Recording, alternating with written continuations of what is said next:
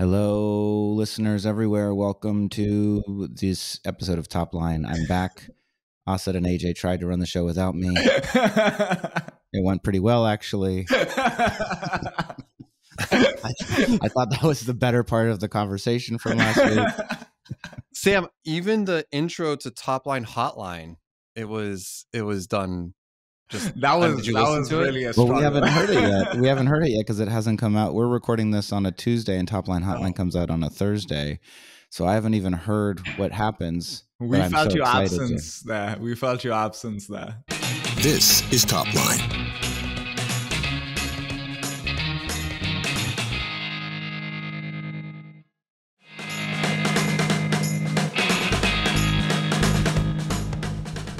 Thank you for tuning in. This episode was brought to you by the Revenue Optimist community and Traction Complete. You can learn more, watch the latest episode, and find the Revenue Optimist under resources on Traction Complete's homepage at tractioncomplete.com.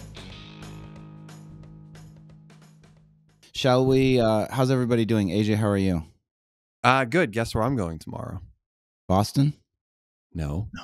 Austin? No. I'm taking Turks the kids. We're Caicos. I wish I was. No, we're doing an RV trip. I'm going to Vegas with the girls, and we're renting an RV, and the five of us are hitting up Zion, Grand Canyon, Sedona, Flagstaff. That's really cool. This is going to be so awesome. I know. Take some pictures and send them to us. When was the last time you, actually know the answer to this, but I'll ask it anyway because our listeners don't. When was the last time you two truly unplugged? Ooh. Italy last year. I don't know that I've ever truly unplugged in recent memory.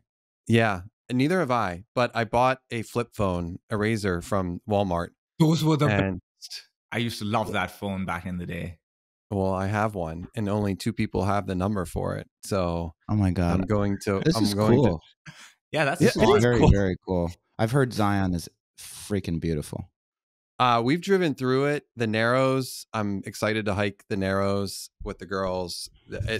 First off, they can only hike like 50 feet, so I don't know. We'll see how this goes, but yeah, we're gonna do it.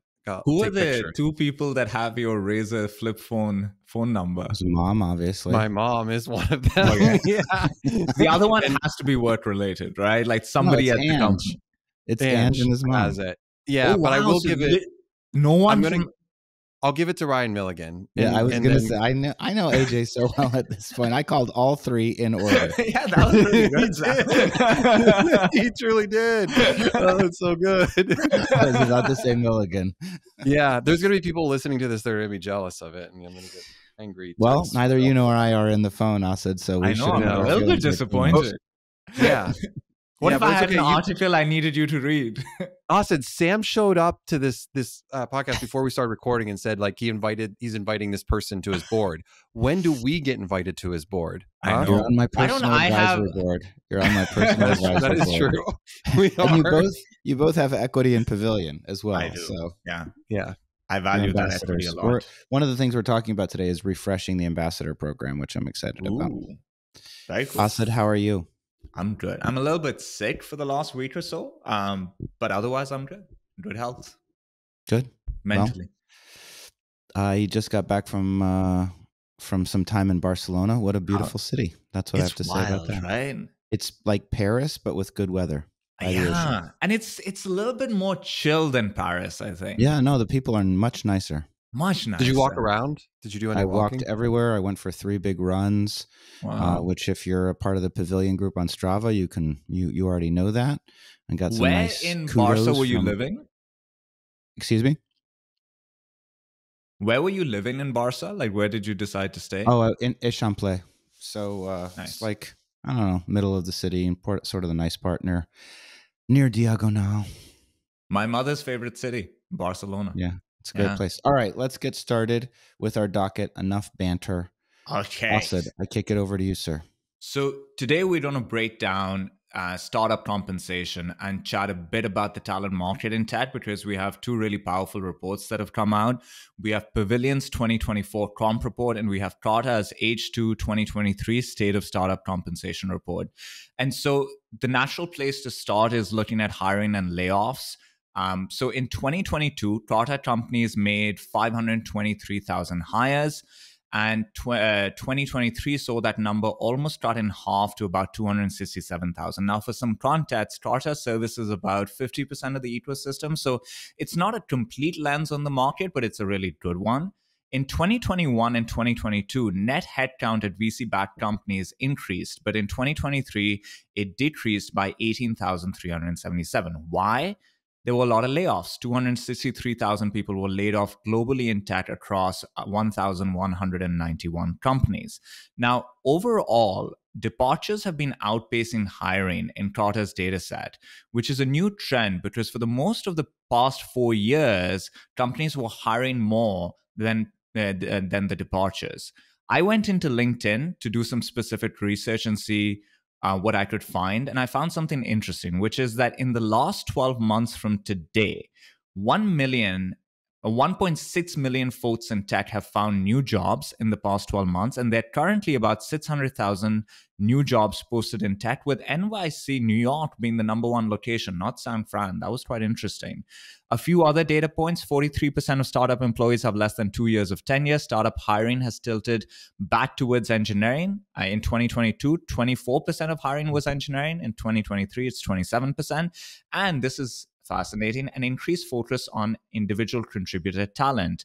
In 2019, 50% of hiring at companies with less than $100 million valuations were ICs, and 46% at companies with above $100 million valuation. In 2023, it's 60% for both.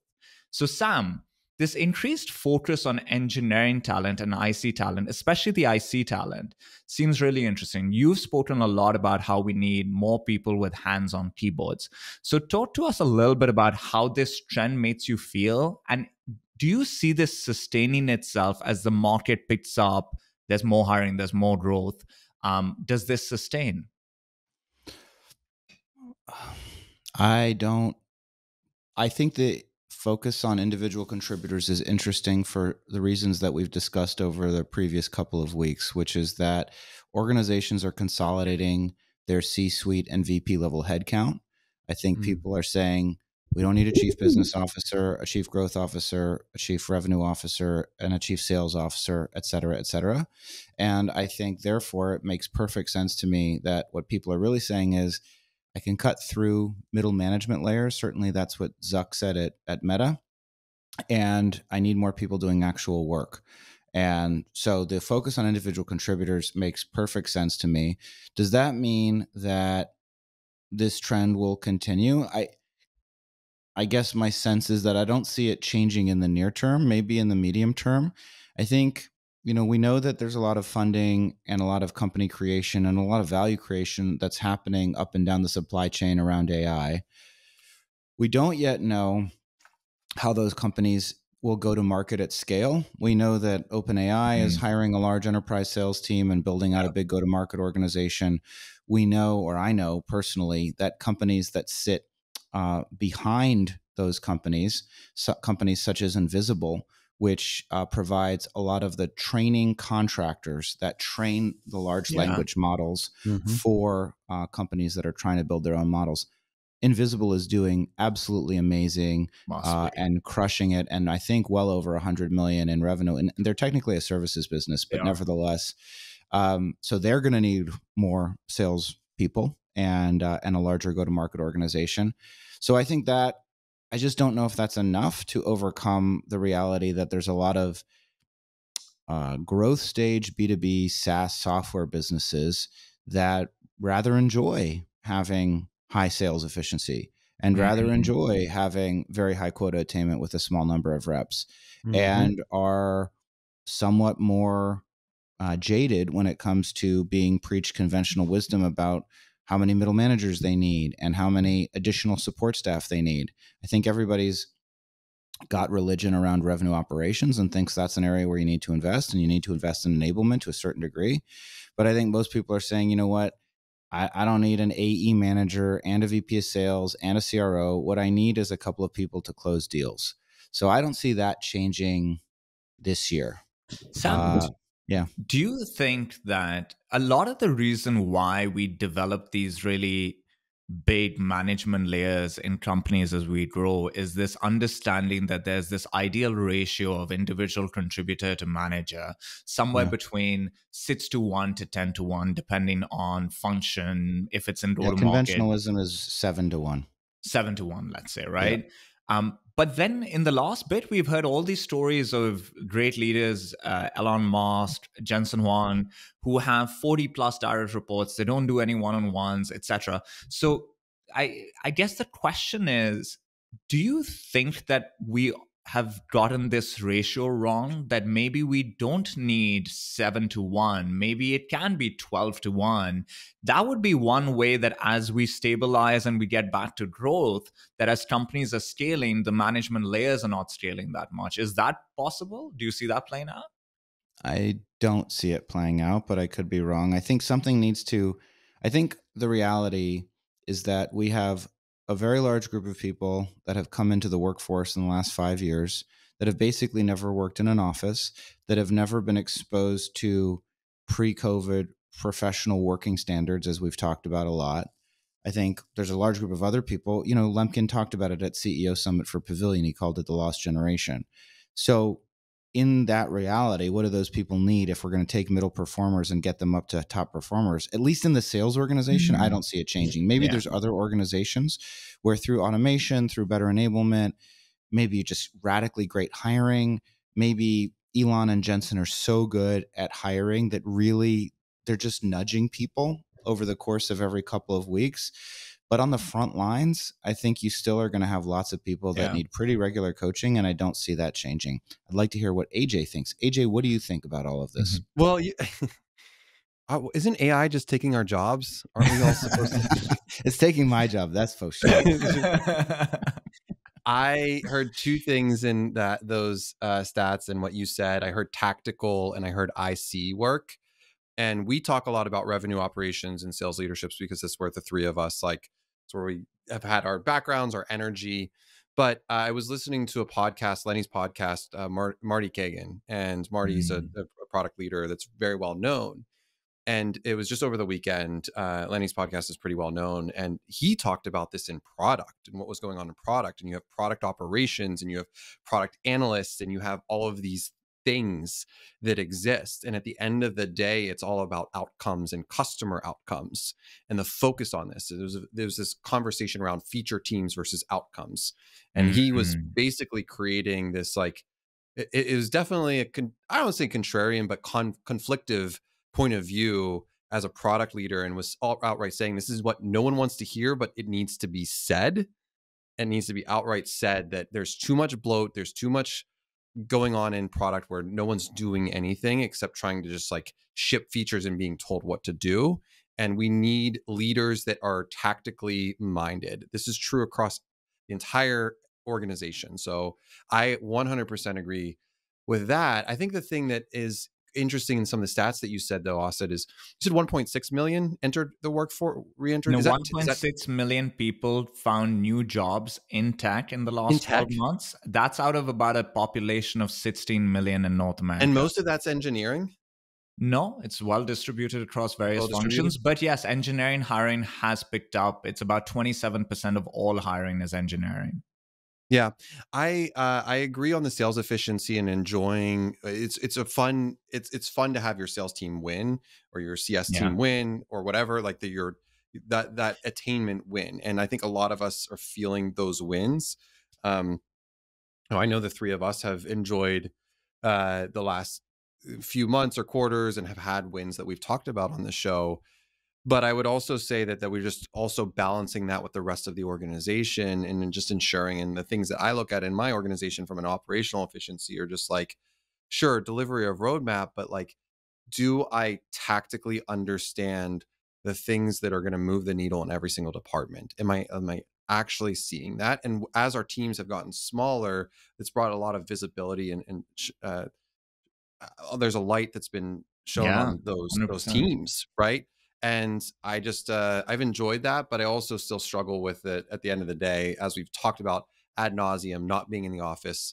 And this is something Marty says in the podcast, is for product teams, it's killed innovation and productivity. He said it outright. Interesting. I just to echo what we're talking about, which is that I don't. So, by the way, Asa, the other reason that that management layers expand is not just because of span of control debates. It's because companies thought they needed growth paths for their employees. And in a tight labor market, you're like, everybody wants to be a manager, so I need management paths. And then once you make somebody a manager, then they want to expand their team. So there's this natural gravity that happens when, and sometimes I think in other podcasts they call them like surplus elites, but it's like all of these people that aren't really doing much but are sort of middleware connecting upper management and people actually doing the work. And I remember, for personal experience over the last year, as I've mentioned, we were trying to build a product and engineering organization, and we had a head of product, and there were 8 people on the team, and I realized at one point that we had just 3 people pushing code out of 8, and I did a bunch of research. I called a bunch of product leaders, and I said, what do you think about all of this? And they all, not uniform, but pretty uniformly, they said, I'm not sure you even need a head of product. And I said, why don't I need a head of product? They said, aren't you the head of product? I said, no, I need like a translation layer to take like my big ideas about what we should build and turn that into like sprints that we can actually, points or whatever, and using the agile methodology. And they said, yeah, that's the head of engineering's job. And I said, that's really interesting. And I took that and it reminded me. And so then I was on the phone this weekend with a founder who is talking about building a software product, and similarly, and he's non-technical, and he, he's talking about how he needs to hire a great VP of product to help him build the product. And I said, that reminds me, it's like my friend making the joke, my great friend Mike Mallon, who has this great line. He says, the non-technical person saying, I want to build a software company. Do you know any great engineers? And it's like saying, you want to start a restaurant. Do you know any good chefs? Yeah. It's like, well, that's kind of like one of the principal ingredients that you should start with before deciding that you're going to start a restaurant. And so my point back to this person, which was just reflecting feedback I'd gotten over the last 18 months, is you're the head of product. You don't need a head of product. If you need a head of product, then you can't be the CEO, because you're the head of product. Maybe you need a great engineer. And then the other, and I even said to him, I said, and if you're really building a software company and you really have a great engineer, it's probable that you shouldn't be the CEO either. Maybe you should be, but maybe you shouldn't be. So all of those are just some fun anecdotes, because I know our listeners love to hear the frontline stories of my personal foibles. But my point is that I do not think. And if you want to check out some reviews on those of how people feel about my great experience leading products and engineering teams, feel free to check out our Glassdoor. That keeps getting. It's not fair. Some of the things those people are saying are not fair. Some of it's. I had a Glassdoor review removed. So Sales Talent Agency got a bad. You can do that? Yeah. You can do that? I can do anything. So basically, we got this really bad review. But initially, we didn't know it was a bad review because it was in a different language. It was in German. So one of our employees sent it to me, and they're like, here's this review, but it's gibberish, so I'm not sure. And I was like, let's just see. So I put in ChatGPT. It's like, no, this is German. And it was like a very pointedly bad review. But we've never hired a person who speaks German, from Germany, nothing. So we reached out to them and we said, this makes no sense. And they actually removed the review. Oh, well, that's great. Yeah. I don't know if that's going to happen with us, but we'll see. But the point I would like to make, I'm happy to talk about Glassdoor. I really am. And I know our listener, and anyway, we can talk about that as a separate, but that can be a topic. But regardless, my overall point is that I don't think any companies are super eager to bring back lots of middle management. And I think we've all learned that it wasn't clear what some of those people were doing. And our organizations are more fun and run more efficiently with smaller people. And the size of headcount is not, efficiency and growth rate. Those are the things to brag about, not how many people work for the company. This is something that we deal with our leaders that are wanting to become VPs, or they want to move up.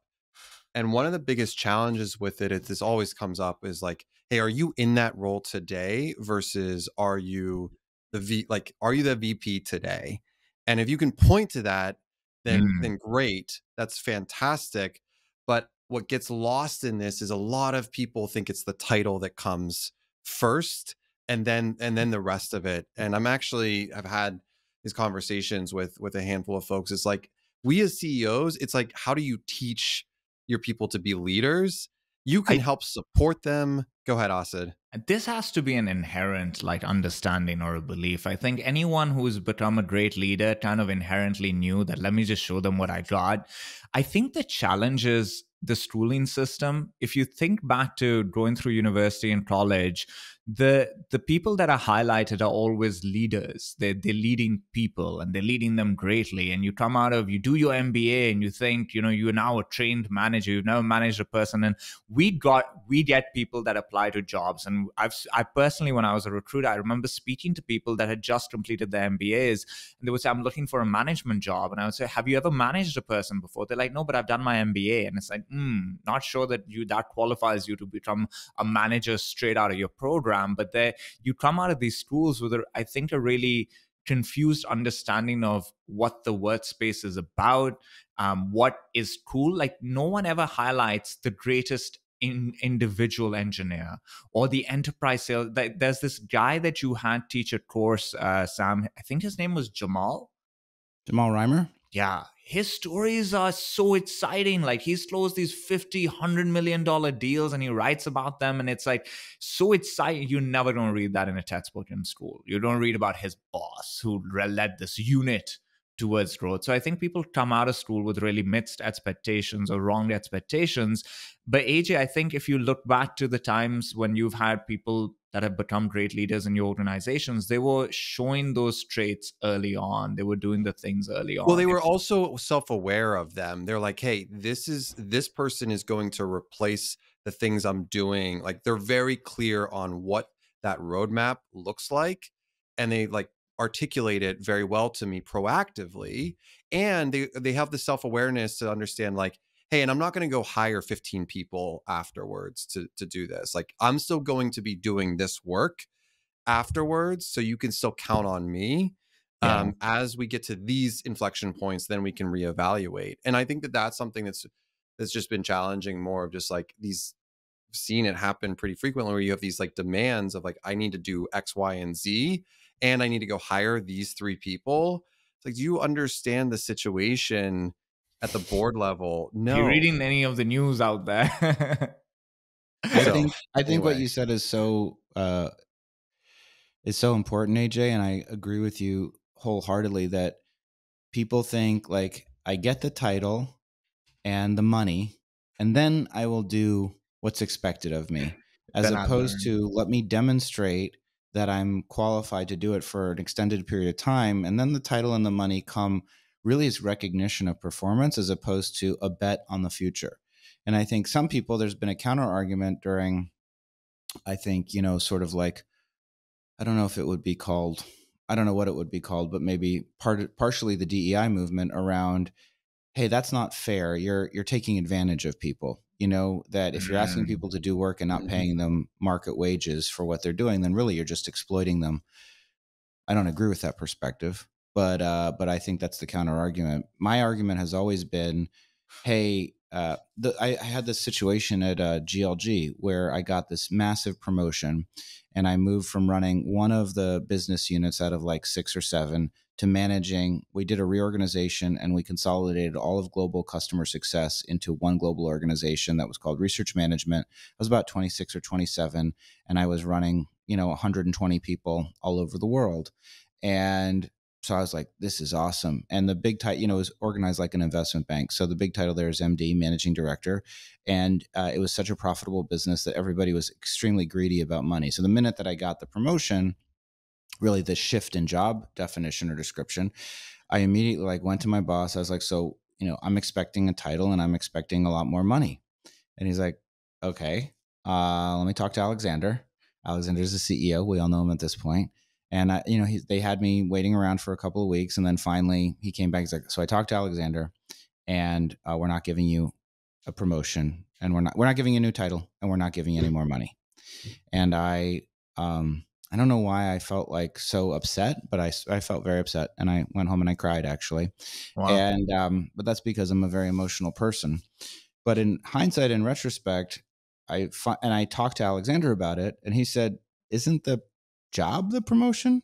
He's like, "How old are you?" I'm like, "I'm 27." He's like, "And you get to manage 120 people all over the world, fly all over the world, take business trips to Singapore and to Hong Kong and to Delhi." I was like, "Yeah, it's pretty cool." He's like, "So what's the problem?" I'm And so and he was right. I fundamentally think he was right. And I counsel people all the time in Pavilion when I'm doing coaching calls, like, stop being so transactional about it. You are earning equity in yourself every time you have a new experience, every time you get a new opportunity. So, okay, that was, you were 26 managing all those people. There are a million 26, stories. 27. Why do I you mean, think it's late Sam's 20s. so wise right now? He made so many screw ups He's had over so the many years. Screw-ups. repetitions So doing many this. screw-ups. Look at my AJ, romantic record. So, so one of the things in this that stuck out was the fact that 43% of startup employees have less than 2 years of tenure. It's concerning, but not surprising. Obviously, now if you're an early stage company, you've only been around 4 years, it's normal for this to happen. But the trend stayed true for companies across various stages. There are obviously benefits of good tenure. People have more context as to what you're trying to achieve, what your mission is. They're more deeply integrated into your culture. They have more expertise in terms of your space and what you guys are doing. And a lot of our ecosystem doesn't have these advantages well represented within their organization. So as a founder, how concerning is this really? Is this one of those data points that sticks out but is not really that big of a problem? And what's your advice to founders who are trying to counter the negative implications of a low tenure team in this market? I think we had this stat. I thought it was 50%, closer to 50% when we last spoke about this a couple quarters ago.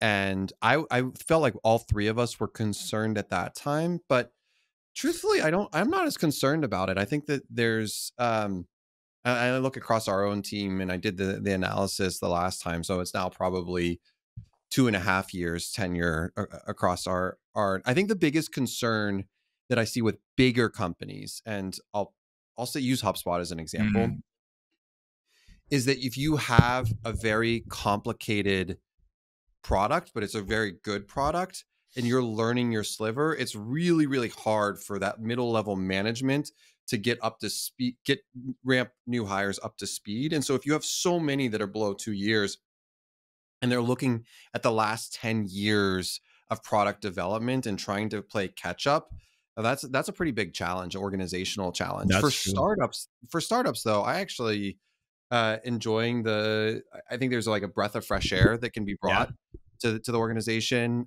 We hired a customer experience, someone to handle the 0 to 10 pretty recently, and like that was a clear focus, and so they brought that outside experience. I think the specialization, as long as you're really trying to solve a real problem and job to be done and opportunity, is awesome because you're bringing a fresh set of eyes into it, and the market's really talented. So I really like your perspective on this. it's not like it's not. I'm actually that was when I all. saw it again, it was kind of where my brain was going. Well, last time it was concerning a lot more. Now I feel like it's one of those data points that you shouldn't look at overall in the organization. You kind of have to look at it across levels. Like you need some people in the organization that next month is my 10 years at STA. STA needs a couple of people like me who've been around for a very long period of time, but we don't have to, everyone doesn't have to be here for a very long amount of time. If we're there, we can provide the context to everyone else. And then if we're good with ramping people up, they'll have the context. I think also the reason we were concerned about it last time is because we still were in the middle of a market challenge and shift, and we didn't know what we didn't know. We didn't know, like there was just so many things that happened. When we had Mark Roberge, we were talking about this confluence of AI, working from home, startups, and all of these things were causing so much conflict, where today we can like look at each thing through its own like siloed, or not siloed, and it's played out a unified. bit. So we've seen the benefits of like it playing out, and we're like, oh, there are some benefits to this as well. Okay, let's take it to compensation because we have a little bit of time left, and comp is really interesting as part of this conversation. Thank you for being mindful of the time, Asad. Yeah. Look at this. I'm growing and learning. Well, should we wait? Do we need to hear a word from our sponsors? Oh yeah, let's pay some bills. Come on, sponsors.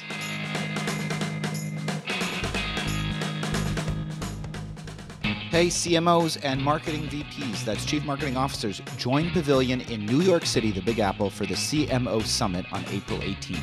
The CMO Summit. At CMO Summit, you'll connect with other amazing B2B marketing executives and learn from folks like Udi Ledergor from Gong, Latny Conant of Sixth Sense, Andrea Kale of Help Scout on topics like mastering the customer lifecycle, AI and marketing, and building an iconic brand. Register now at joinpavilion.com/CMO Summit and use the code Topline for an exclusive 15% discount on your ticket. That's joinpavilion.com/CMO Summit and the code Topline for an exclusive 15% discount on your ticket. I will be there, and I look forward to seeing you there. It's going to be fantastic. Here we go. Carta reported that in 2023, salaries stayed quite flat across the various roles and levels that they tracked, but picked up by about 0.6% in January 2024. This aligns with Pavilion data on the salary front. Executive compensation, and for context, executives in this context include everyone from the head off till the C-level amalgamated. So it's a barometer versus a specific role type of signal. So executive compensation salary in 2023 was $220,000, averaged out across all these things. In 2024, it's $225,000, so it's gone up a little bit.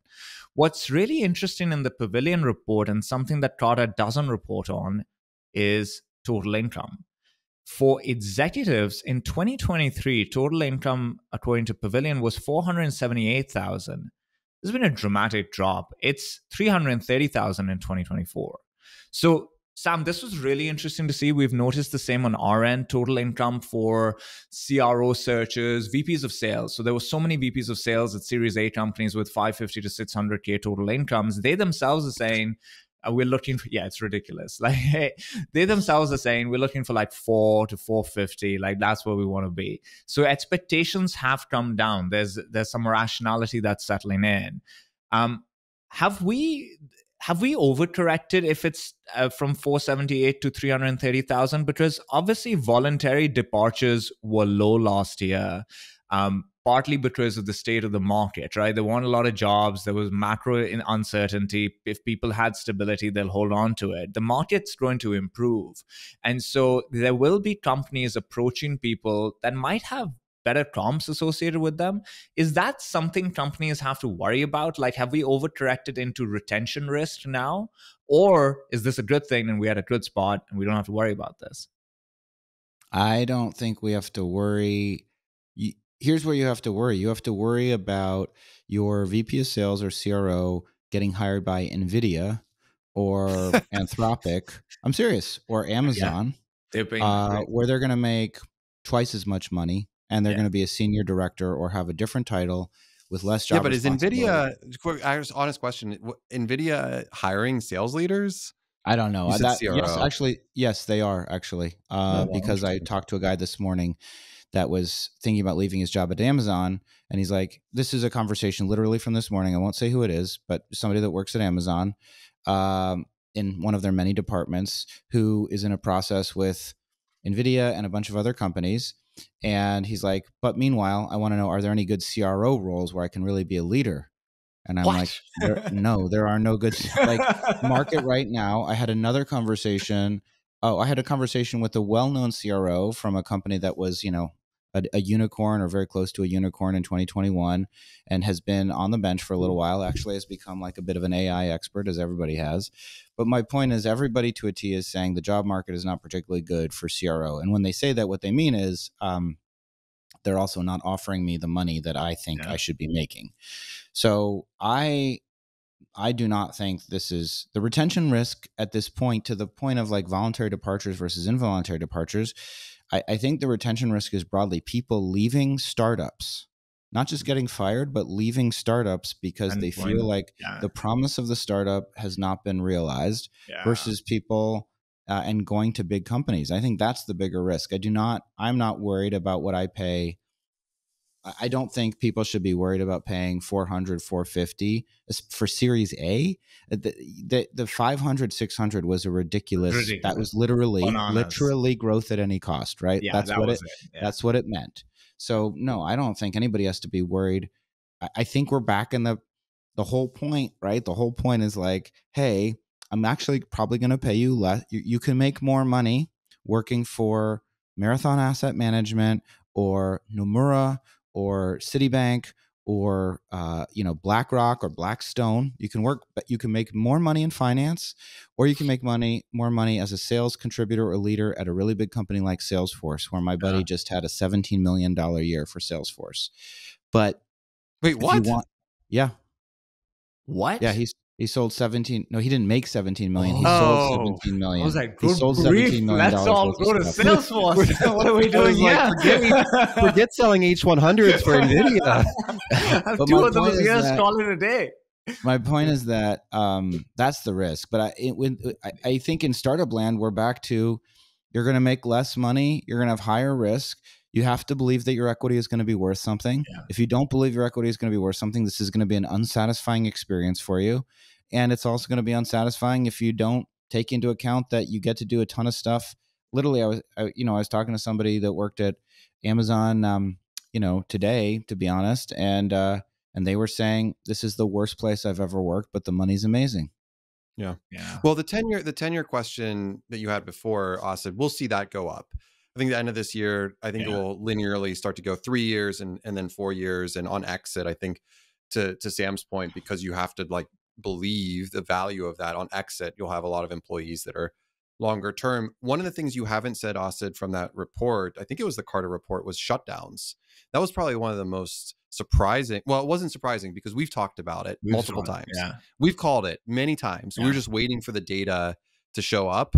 But I don't know if this is in your world. I haven't felt it from my own network. Sam, are you hearing anything? Like Carta data showed how many shutdowns? I think it was 763 if my mind is correct. Last year. But it was like more than double. It doubled year over year. Doubled. Yeah, it doubled all of last year, just in the first quarter, basically. So I don't know if there was a lag of shutdown from it, but I saw that and I was like, oh.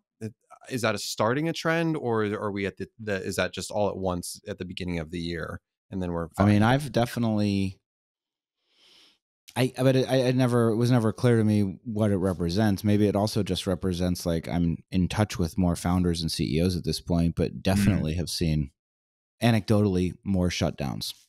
Just people saying it's not work. I'm going to do something else.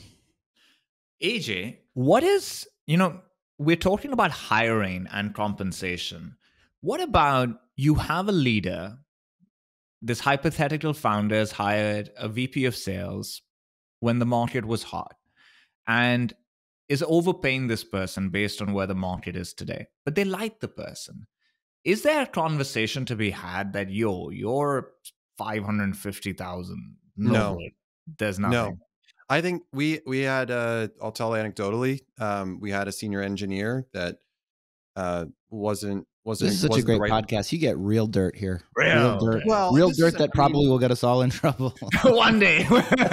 Okay, at a previous company, I had a senior engineer 15 years ago. But like I've had in the past where senior engineer has asked to go down on a leveling standpoint, and it's just not going to work. It just won't work culturally. Like, there's a mishire, and ultimately you're just like, hey, this is and you write down from a performance standpoint those things. But I do not believe, just like you will never hire me as a CRO or a VP of sales.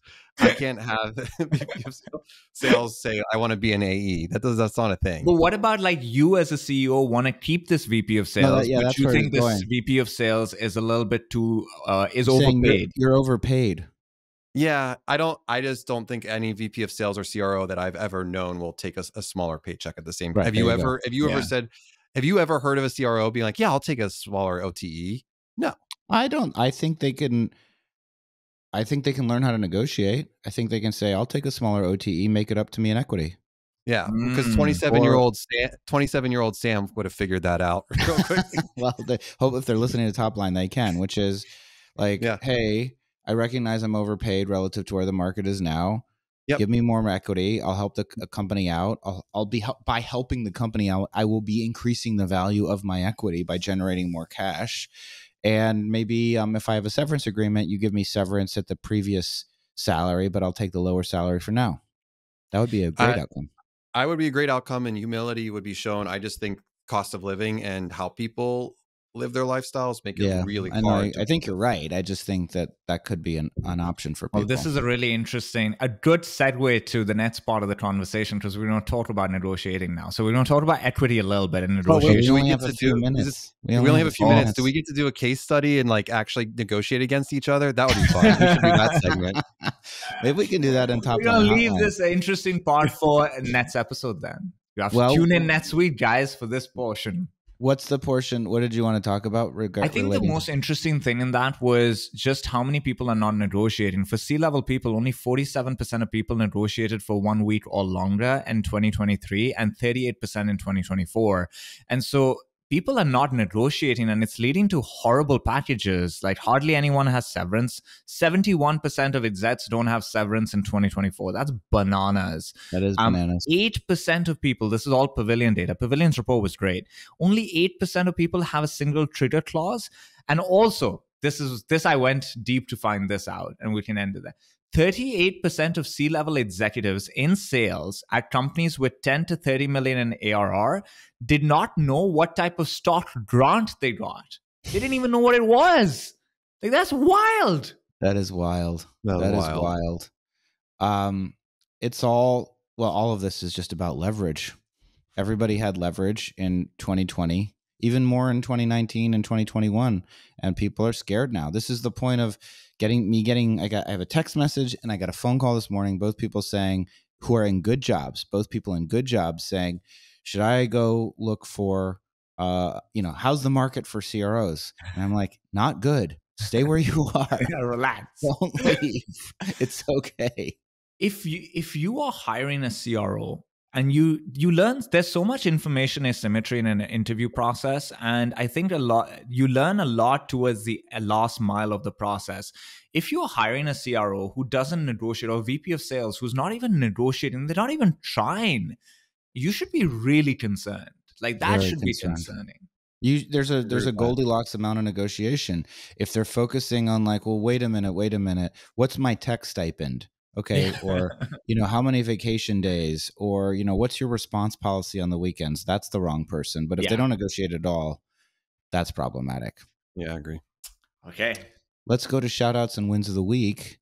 We're going to start. Who would like to go first between Asad and AJ, my two A's, my two A boys, my good boys? Asad's going first. I can go first. My very good boys. Very good boys. Very good. Good boys. You're a very good boy. Yes, I am. I do this every morning. I look in the mirror. I'm like, you're a good boy. Yeah, very good boy. Oh, you're so cute. I want to shout out Cullen from your team.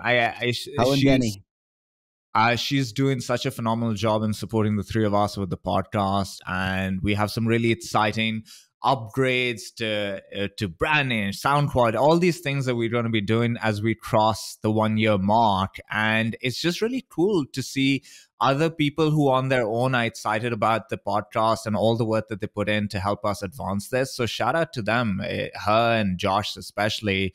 They really help us do what we do, and no one knows them, but now hopefully a few people know them.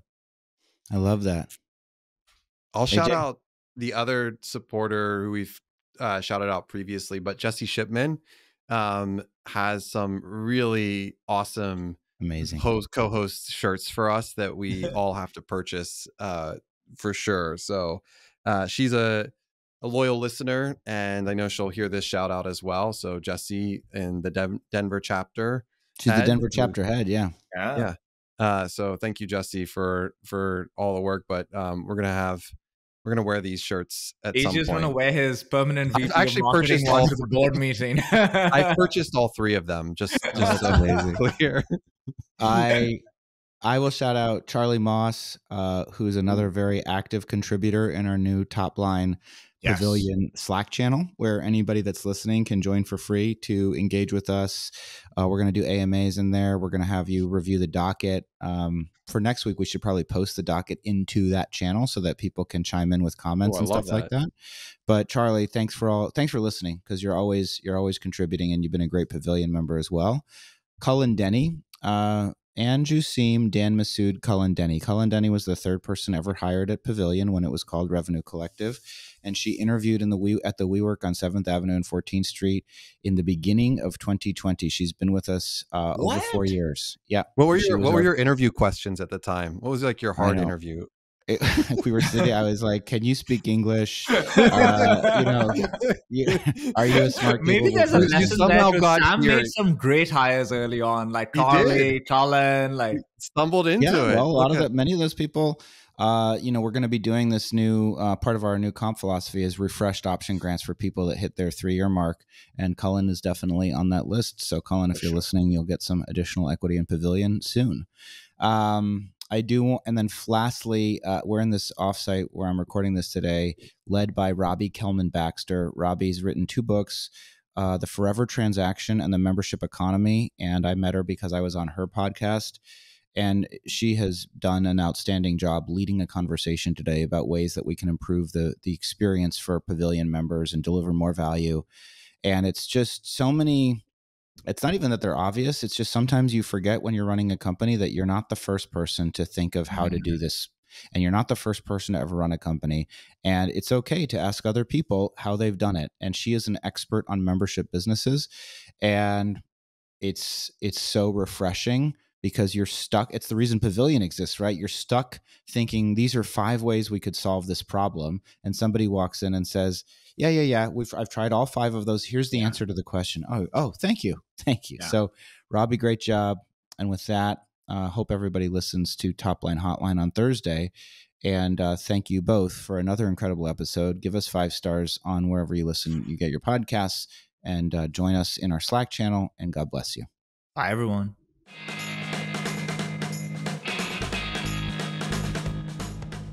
This episode was brought to you by the book Ecosystem-Led Growth, a new book by Crossbeam CEO Bob Moore. Pre-order your copy at elgbook.com. That's elgbook.com.